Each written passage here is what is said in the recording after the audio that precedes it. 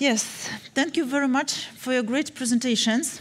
And I will start first from the factors. First question will be to Lukasz and to Christian. As you are one of the best digital factors here in the CE region, what does the digital factoring mean for you? Well, for me personally, it's a bunch of drivers that could affect the factoring evolution positively, I would say. Actually, one of them is the implementation of full implementation of the digital end-to-end processes, from client onboarding process to regular financing. Generally, the support of digitalization is a matter of how to make sure that clients have the most sophisticated, most important client needs, such as financing of the invoices anytime and anywhere, quickness of the full digital factoring process, and that's the clue regarding to the digitalization of the factoring industry. How quick is your factoring process right now? You mean microfactoring? Yeah. Yeah, it's very straightforward. Clients, in our case, have a very simple and intuitive onboarding process. We don't disburse advance payments. We have a very simple fee schedule. And in our case, clients pay only for financing period. And we have a easy to understand offer. So at ING, we finance the full invoice value straight away. We don't disburse advance payments. We don't have additional fees related to changing the limit, granting the limit, and even late payments. And this is something which distinguishes us on the Polish market. So if you upload the invoice, how fast it will be financed? It depends. Come on. When it's the primary process for the client, I would say it's up to 4 hours. But of course, when it's the let's say the existing customer, it's 1 minute. Okay, cool. Yeah. Christian, what about instant factoring? So for us, there's no such a thing as it's our DNA.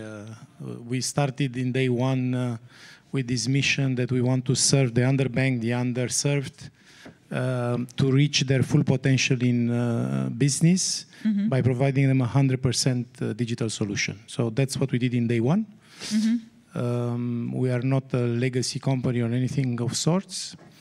And we strive to be, super fast, super easy, approve. We have internally a saying, which is a little bit of an anecdotal saying. If we have an entrepreneur that breathes and have an invoice, we want to finance them. How can you do that? Only through fully digital solution, yeah? So we run on average like 30,000 transactions per annum with a team of 12. Okay. And we're thinking we're too much. But with the same team, we were able to increase this number this year like on 50% without hiring anybody. So it's super scalable. And we also see the opportunity to be a regional player, if not a European player, if you like. Because I think what we do it's universally valid. So we're now in 2 countries, we're moving to the 3rd one, and the 4th one, in my view, it should be whole Europe combined. There's no point to go country by country. Yes. Let's do whole Europe, with a centralized platform. Why to go crazy and every 2 years to develop a new country? It's hard work, Do it once, do it successfully, and serve everybody who needs this, Great. What is it for tech companies? What does the digitalization of factoring mean? Yesterday in our workshop, we had this discussion, and the panelists came up also with quick and easy were the ones that came up the most, I remember. So quick and easy and good looking, if possible, to understand. For me, on top of that, digitalization means to be able to create new business opportunities, business cases. And we were using in our case, the Islamic factoring business case as one. And if you remember this one here on the screen, that is another digitalization, understanding the behavior of your customers, allows you, of course, complete new business cases, evaluating your customers and debtors basically instantly, something that insurance companies also would like to know. So yes, quick, easy, etc. But on top of that, the digital space, and I mean, if we look back 20 years since we have grown the digital space, how many new business cases have come up? I mean, Uber and Airbnb and all these companies that are out there are digital companies and creating new business cases. So for me, that's one of the major ones. Okay, thank you. I think we should also remember about the past, because right now, I think in Poland, I will refer to the Polish market, I think we have fully digital process in 12 factors or fintechs, yeah? But I remember when I started working in Raiffeisenbank Poland at the time in 2010, I remember when we were having an agreement, factoring agreement. So the client needed to give me an invoice. I needed to send this invoice to the headquarters in Warsaw. Someone should to proceed this invoice. So right now we are, I think, in good position. But what the digitalization means to me, it's of course doing everything without going home, so from my laptop. But also important thing is to be sure that I am able to cooperate with third party, like insurance company in this case, some case of embedded finance. Because for me, factoring and insurance company is a good marriage. The marriage should have everyone, yeah? So I would like to have the access for the information about my debtors' problems. Because why should I care about their problems? I provided my goods, I gave him the invoice, I financed the invoice with the factor, and I'm scared if he will pay this invoice back. I shouldn't be scared. I want to sleep well. So I think cooperation with insurance, fast cooperation with insurance company is also one part of digitization of the processes. Okay. Christian, next question to you. What is the driving force of your growth on the markets that you're present? So for Romanian market and Serbian now, right? I think it has to do a lot with our positioning. So we see in other, let's say, more developed economies that the fintechs, the ones also active in the factoring space, they really try to compete shoulder to shoulder with the banks. We were not as arrogant to believe we can disrupt the banks in full, because obviously we didn't have the balance sheet, we had the same cost of funds, a lot of the good things that the banks can offer to clients. At the same time, the banks, due to all the regulatory frameworks and all the very strict risk procedures, they leave a lot of this, the traditional sector leaves a lot of companies, they can't cater to them. This is the reality, it's a global problem, it's not just in one particular market. So our idea was, why don't we do what the banks do for the top of the market, but to the bottom of the pyramid? So basically, today, in today's world, with the ESG and impact investing, it's now super famous. We were labeled by the industry as a social impact lender.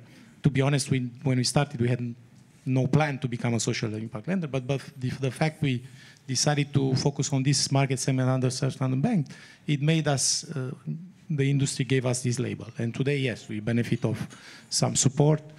on that support from investors and from financiers alike. But what drives us, I'll tell you some numbers, for example. In Romania in 2021, the whole factoring market combined was doing 8 billion euro with 3,400 companies.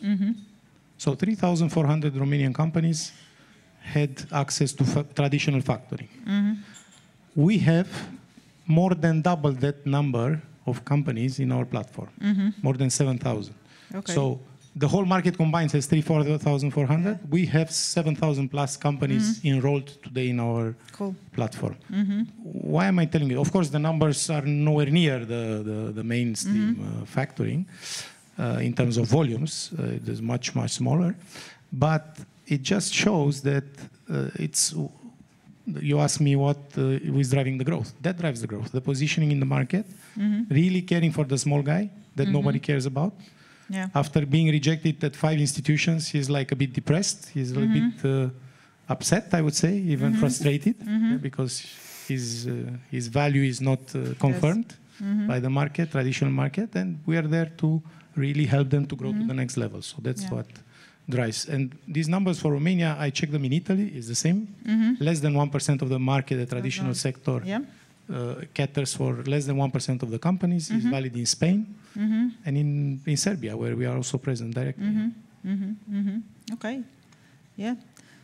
Wanted to ask Lukasz as well, and then Federico, you're right. I want to ask Lukasz you, because you're one of the leaders here in the Polish market and included microfacturing, and I also bring your example because you were actually the first on the market to embed the microfacturing to the e-invoicing platform. So tell us what drives your volumes. Well, I have no intention of being original and revealing any specific tip here, because I would say the answer is truly simple. There are not one or even two explicit factors that guarantee dynamic growth of the business. This is certainly a more elaborate ecosystem, which means it's a part of slogan, but the right people with good ideas using the right tools. And essentially support of the digitalization comes to the taking care of the client's most important needs, as I mentioned before. Because it still addresses the client's needs, the digital factoring, and this is the clue when it comes to the dynamic growth of the business. Yep. And of course, beside these aspects, there are beside these aspects, which I call standard, there are most other things which are not standard, I would say. So, which are the kind of a cherry on the cake and triggers a sense of wow. And as I mentioned before, in our case is and you mentioned before, it's the integration with ILG accounting system, where the client have a possibility and the way to finance an invoice as soon as it is issued in the accounting system. Yeah. Yep. Yeah. You wanted to add here, Federico? Right, because the numbers that you were giving, Christian, all over the same, and I just wanted to give an example. In Spain, for instance, you have about 3 million companies, and factoring is done today with something like 20,000 companies. So what happens to the rest? In Germany, it's over 4 million companies, and it's nearly 25,000 companies that are in the factoring space. So what happens to the rest, right? Yeah. So the potential is yeah, it looks like enormous. It looks like still corporate customers are mainly financed with the factoring services, and SMEs still uncovered. So this is what these numbers are saying? I think it's worth to mention that SMEs maybe are starting to be covered right now. When I'm speaking about, I'm referring to the Polish Factor Association. But I think we should also think about the micro segments even more, because at some part of the journey, they will grow up, they will become a SME client, maybe a corporate client. So if we gave this micro client a good education at the beginning, a good systems at the beginning, a good customer journey at the beginning, they will become more loyal to you, they will stay with you, and you will also have additional profits from it. Yep. All right, how do you think all trends that we are seeing right now, like implementation of the e-invoicing, new generations coming to the market, and others, will influence the dynamic of the factoring during the next years here in our region? So the e-invoicing will help, of course, because from my point of view, they will reduce frauds. We will be able to make also end customers' journey much easier, because we will be able to integrate with the invoicing system and put all these invoices into our platform. So it would also make their life easier. But the other thing is what drives the digitalization in our market. And I also think that we are forgetting about the younger generation, because at some point of their life, I will refer to my personal example. I have two daughters, and Alicia is 6 years old right now. 10 years from now, she will enter this banking market, yeah? And she will go to what I'm saying, she will never go to your branch. She will do everything online, yes? She will expect to have everything online, the real-time decision. She will not have time as we had a few years ago to go to the branch and to speak with the relationship managers from the bank. So I think we need to remember that they are hitting us by storm. And from my point of view, right now we are not ready for them. And the time flies fast. So we need to speed up to remember about this new generation that are entering the market in a few years. Any other thoughts?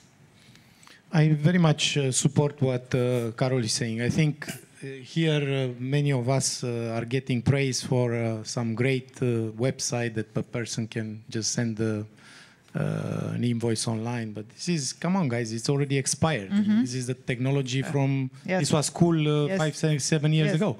It's literally outdated already. And I think everybody here that is active, not only in factoring, but in all financial services, need to think of in the future.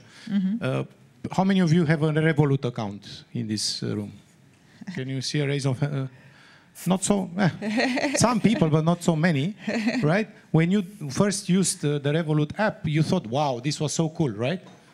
How cool do you think it's still now? It's still cool, it's still relevant, but it's the norm, right? Just an app.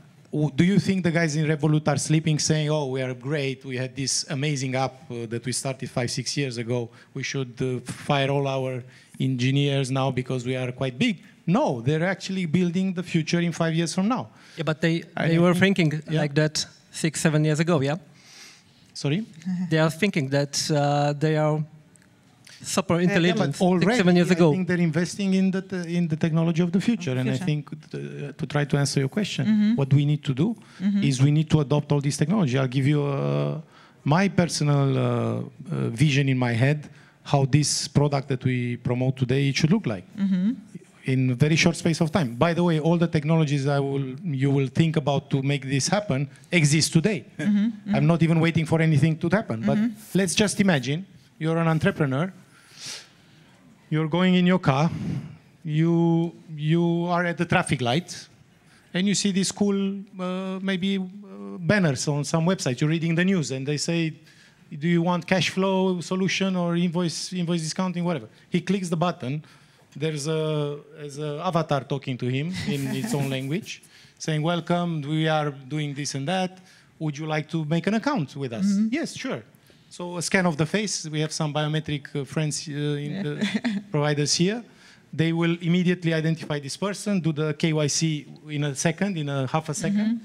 Your account was open 1 second later, yeah? Do you have an invoice? The guy just happens that he sent an invoice to somebody, right? So he takes a photo screenshot of his phone. Or just don't give a screenshot if we imagine that the invoice data will be available with the invoice, or if that, right? yeah. So you can just say, okay, I sent an invoice yesterday to my client XYZ. Can you find it in the database? The avatar says, I found your, is this your invoice? Yes, it is. Okay, I'm happy to announce you're financed. Your money will now be deployed to your bank account. All these things, I'm not joking. Think about it, what I just said. I exaggerated. Yes, yes. But they exist I would today. like to have this, Everything this exists process. today. The avatar with the AI exists. I'm dreaming of the process. I'm issuing the invoices. It already exists in some markets. In Hungary, in a second, in Serbia, I have an offer. Romania will follow next year. So that's what we have to do, if you ask me. And it's not even revolutionary, I would say. From where to start? We started. We don't know about the others, but I hope I don't inspire my competitors to move so fast, you know. All right, all right. I would prefer they still sleep a bit, yeah. Yeah. I mean, this is a dream process, you know, I think, for SMEs. You issue the invoice and automatically you have an offer, or automatically it's financed, right? I don't need to send, upload, ask, send request anywhere. And, you know, it's very tempting for people that are in the product development to think about the technologies and the features, but actually we shouldn't care about that. Of course, you need amazing processes to deliver that experience, but you should put yourself in the shoes of the client. The client doesn't give a damn what you're doing in the back. Of course, and how you call it. He just needs the money fast, without any headaches, if possible. Yeah. Yep. Maybe we should even think a little bit further than that on what technology can do today. Because many business models that we have today were not thinkable 10 or 15 years ago. Yeah. So if they were not thinkable, what can we not think about in the future? Obviously, if we cannot think about it, we cannot imagine it. But some years ago, when the subject matter of DLT blockchain came up, one of the ideas that came up to my mind were, isn't this going to perhaps change the entire market and make banks, financial institutions, complete obsolete? So having the intermediary out of the game, and therefore, is banks going to be around in 10 years' time, or are we just having banking like Bill Gates said one time? So the problem is the banks, but not the banking. And are we going to have banks in 10 years' time? So this is something that I'm thinking with the technology we have out there, probably some of them or many of them not necessary anymore. So our business in receivables finance will change completely. Yeah, answering your question, Olena. Definitely AI has a capability to be the new engine or which accelerates, let's say, the new era of digital disruption. However, the problem, the most significant challenge, I would say, is the better word, is that we still haven't quite figured out in the factoring industry how to find a useful use cases for this technology. And business world as a whole, NGOs, individuals, all need to act, to work together to make this change happen. Federica, you gave us an example just now in your presentation, how machine learning and AI can be used in the factoring, right? When can it be scalable? Scalable or applicable? Applicable. Yes. I mean, it's been applicable in our space at least since over 10 years.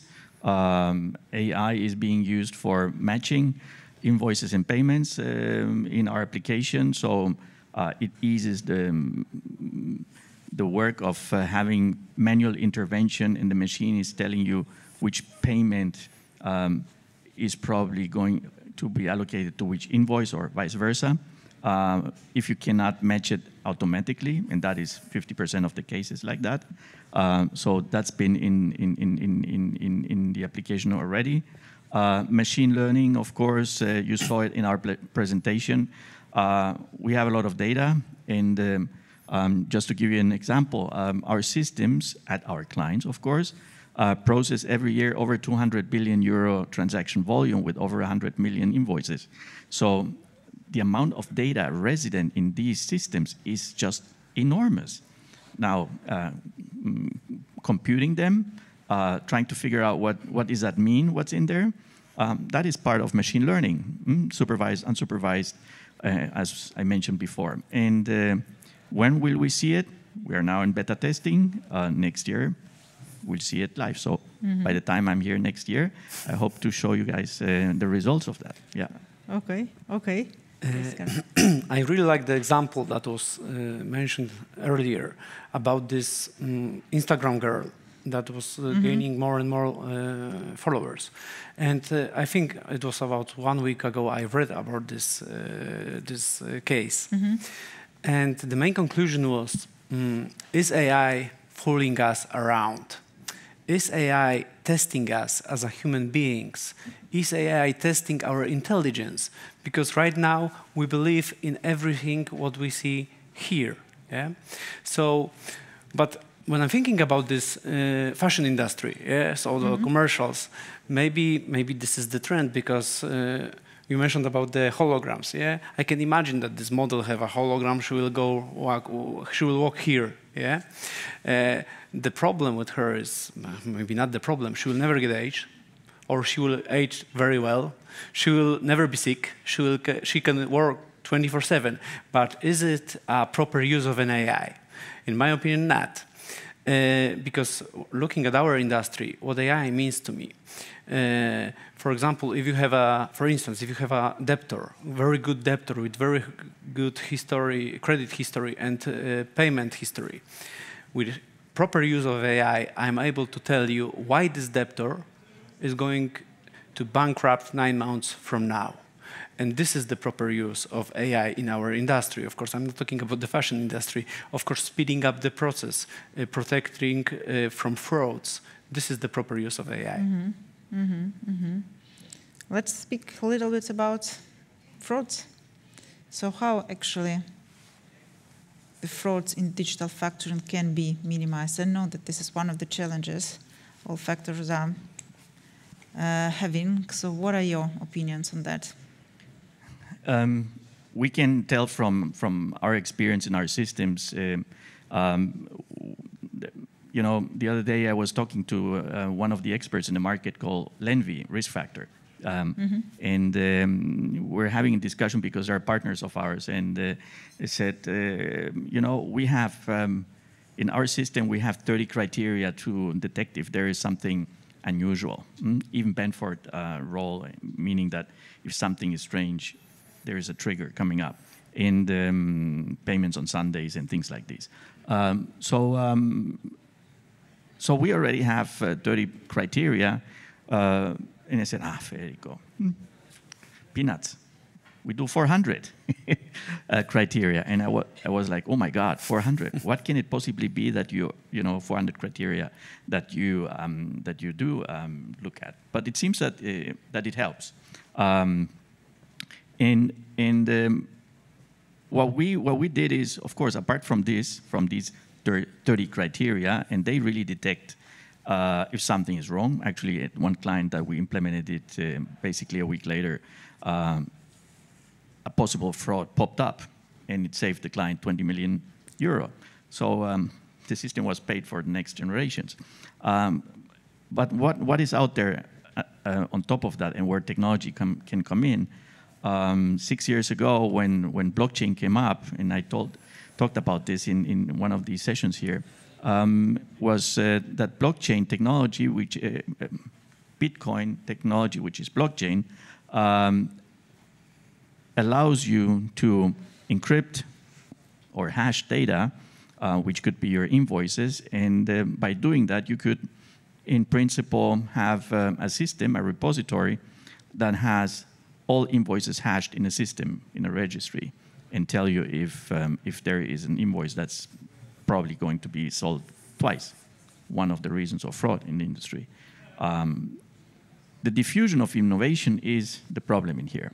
So the technology is out there. Now Monetago is one of our partners, and they deploy the systems also since the same time as we do. And it's so difficult to get bankers convinced that this is a very easy to use, simple, cost-efficient system that will prevent your whole industry in your region and elsewhere to avoid double-pledged invoices fraud. But the innovation of putting this into place, that is the one that's taking so much time. So doing it. It's there, but it takes time to implement it. That's the problem we face. Okay. So a lot of the things, I mean, technology can be also used to try to spot any alterations in any documents, basically. There is a company we spoke with in Silicon Valley some time ago. They do alterations of documents in PDF at pixel level. So it's something that the naked human eye cannot see. I was going to say naked Romanian eye. Maybe Romanian eye could spot it, but human eye would not.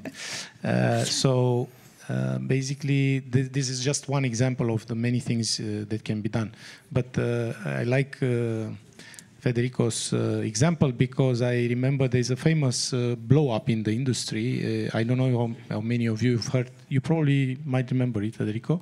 Urica. Do you remember Urica? It was a French, UK-based alternative factoring company, around 300 million euro volume, so sizable business.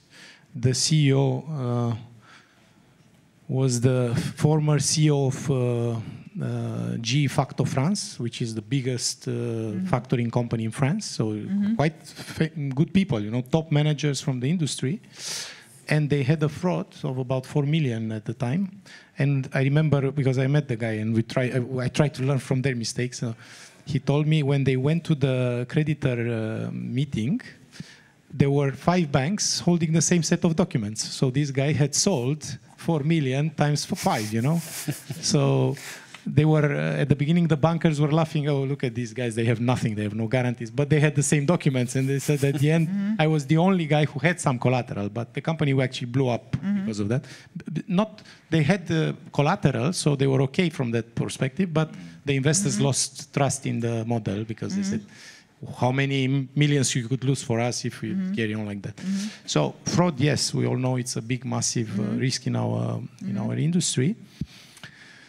And just like the colleagues in cybersecurity said earlier, the fraudsters are becoming smarter and they use all these technologies against us, and you have to outpace them. And it's not if you can lower it by 99.9%, I think we should be happy.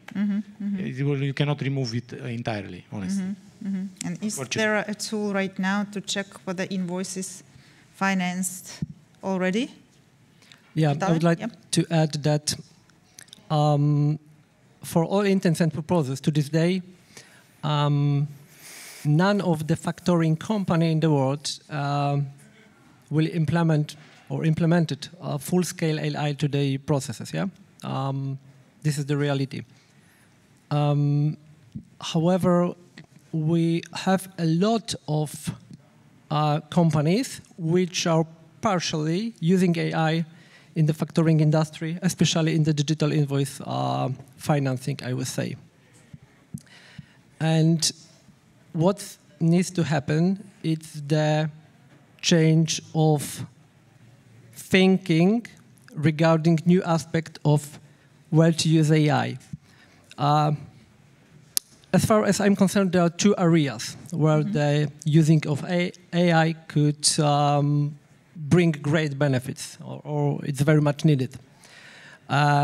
First of all, in the area of, you mentioned before, Olena, risk or fraud identification process, because we have a lot of data, and this is, let's say, including all of the institutions, including factoring companies, has a massive amount of data.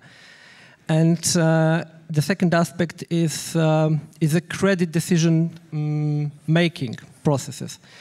And this is the direction where all the companies should going on. Okay. Do we have some questions from the audience? Yes. Can we have a microphone, please? I don't think. Not you. Why? I had a question about the microfactoring. I mean, what is the average amount of the debt per the client? What do we call the micro? And also, what is the average default rate? So the question is, what is the default rate? So for you in the microfactoring. Okay. What is the average amount per client? Of course, I cannot say about the default rate. It's our, let's say, secret sauce. But regarding your first question, the easier one, I would say, the average amount is about 4,000 euro per invoice, of course. And the microfactoring limits within the ING invoice digital financing, it's up to 50,000 euro, more or less. And therefore, of our clients are entrepreneurs, sole entrepreneurs, more or less 20–25% are SMEs. Maybe I try to provide you with your data. It's transparent. We don't think of it as a secret. So in our case, it's less than 3,000 euro average invoice, and default rates would be less than 2% of the total exposure. And it's maybe you think initially, I think people think, oh, it could be higher because for example, if you look at the NPL ratio in Romania, across the banks, the banking sector is 3%, so we're under the banking sector. But it makes total sense. Think about it. You have one seller of an invoice and one buyer of an invoice. Something has to go wrong with both players in 45 days, which is the average financing period. It's kind of impossible that both of them will go under so that they don't pay. Maybe one of them, things can happen to one of them, but for both of them to collapse in 45 days, it's kind of unlikely to start with. And then, of course, you have processes to manage collections, etc. So that's why it's actually quite okay. And we know from other markets as well, it's fairly low in general. Any other questions? Yes. Can we have microphone, please, because we should hear the question. Yeah. We will exchange. Yours. Yeah, thank you so much for all the panelists for the open discussion. Christian, my question is actually to you. You're quite a legend in the Romanian startup community. Can you share some of the challenges that you've encountered in your journey building the company and how you overcame them? What about we need a whole conference just to share some of the life stories I've learned. Thank you for the compliment. I think it's a bit exaggerated, honestly. But you're in a way. So I came from the industry, serving the big boys, the big corporates, and as I told you at the beginning, we felt like we wanted to have an impact, basically, and that's what drives us. I can tell you we've done. I mean, although we had 20 years of experience, we know the industry like very well. Before we started, we've made all the mistakes you can imagine.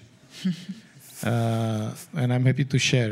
I'll tell you just a brief one, maybe if I can do it. I hope I can do it in 25 seconds. Yeah, we have 1 minute. For example, when we started the company in Serbia with my friend and colleague here, Pavle Vlasic, when we were so excited, we had the Serbian press writing about us. We were in the top 5 news in Serbia at that day.